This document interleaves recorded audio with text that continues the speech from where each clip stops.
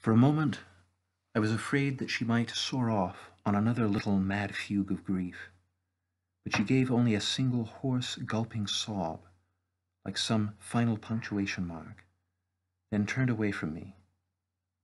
"You've been kind," she said. "Now I must go up to my room." As she went slowly up the stairs, I took a good look at her body in its clinging silk summer dress. While it was a beautiful body, with all the right prominences, curves, continuities, and symmetries, there was something a little strange about it, nothing visibly missing, and not so much deficient as reassembled. And that was precisely it, I could see. The odd quality proclaimed itself through the skin. It possessed the sickish plasticity. At the back of her arms it was especially noticeable, of one who has suffered severe emaciation and whose flesh is even now in the last stages of being restored. Also, I felt that underneath that healthy suntan there lingered the sallowness of a body not wholly rescued from a terrible crisis. But none of these at all diminished a kind of wonderfully negligent sexuality having to do, at that moment at least, with the casual but forthright way her pelvis moved and with her truly sumptuous rear end. Despite past famine, her behind was as perfectly formed as some fantastic prize-winning pear. It vibrated with magical eloquence, and from this angle it so stirred my depths that I mentally pledged to the Presbyterian orphanages of Virginia a quarter of my future earnings, as a writer in exchange for that bare ass's brief lodging. 30 seconds would do, within the compass of my cupped, supplicant palms. Old Stingo, I mused, as she climbed upward, there must be some perversity in this dorsal fixation. Then, as she reached the top of the stairs, she turned, looking down, and smiled the saddest smile imaginable. "I hope I haven't annoyed you with my problems," she said. "I am so sorry." And she moved toward her room and said, "Good night." So then, from the only comfortable chair in my room, where I sat reading Aristophanes that night, I was able to see a section of the upstairs hallway through my partly open door. Once around mid-evening, I saw Sophie take to his room the record albums which Nathan had commanded her to return to him. On her way back, I could see that again she was crying. How could she go on so? Where did those tears come from? Later, she played over and over on the phonograph the final movement of that first symphony of Brahms, which he so big-heartedly had allowed her to keep. It must have been her only album now.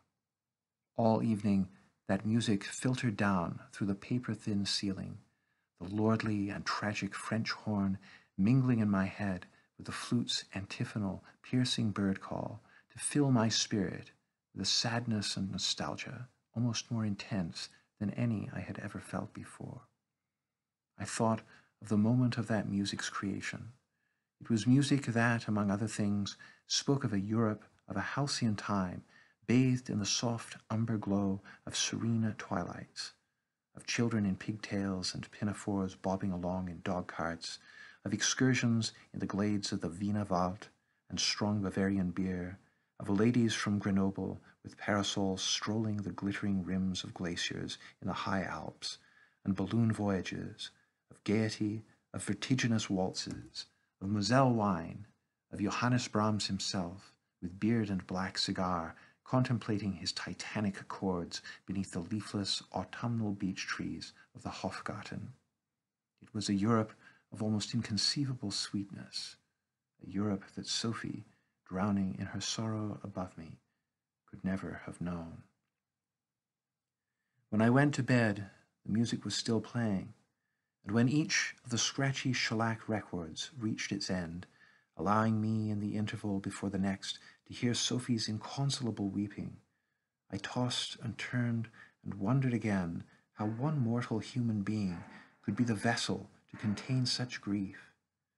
It seemed nearly impossible that Nathan could inspire this raw, devastating woe. But clearly he had done so, and this posed for me a problem.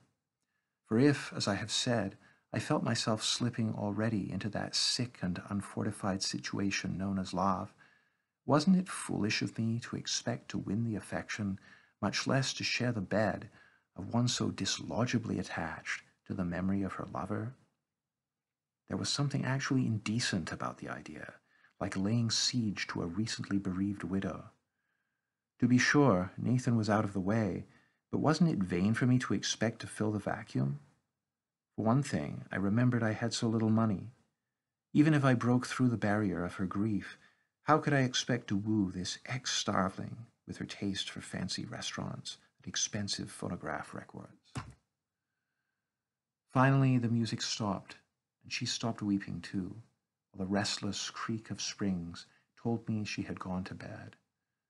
I lay there for a long time awake, listening to the soft night sounds of Brooklyn, a far-off howling dog, a passing car, a burst of gentle laughter from a woman and a man at the edge of the park. I thought of Virginia, of home.